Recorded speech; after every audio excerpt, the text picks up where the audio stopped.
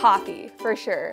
A nice cup of coffee might seem like a great idea to wake you up for class, but mixing alcohol, a depressant, with caffeine, a stimulant, can be really confusing for your body. So avoid mixing energy drinks with alcohol when you go out.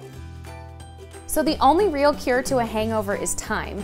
Sure, a brunch at the dining court the next morning after drinking sounds like a great idea, but eating after drinking has no impact on how your body processes the alcohol.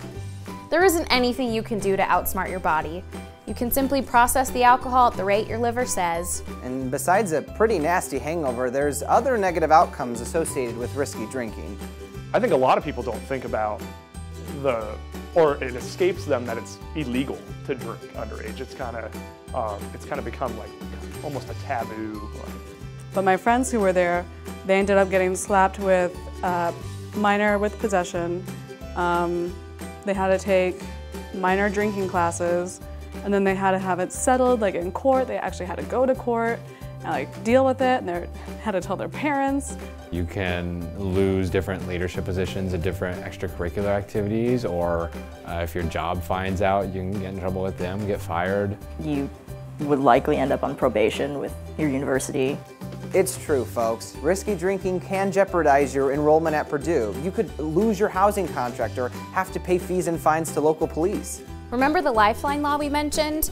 It protects you from criminal charges, but you still may need to talk to an administrator like one of us. And an underage drinking citation could have real long-term negative impacts as well.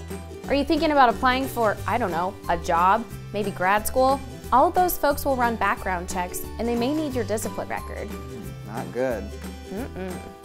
So we've talked about how alcohol impacts your body, how to keep track of standard drinks. And we talked about what to look for when someone's had too much to drink and how to get them help. Also hangovers. We debunked a ton of myths about hangovers.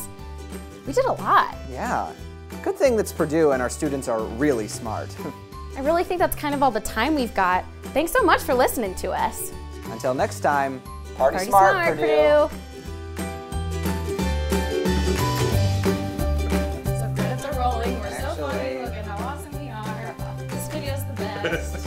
Whatever. We're done. Bye.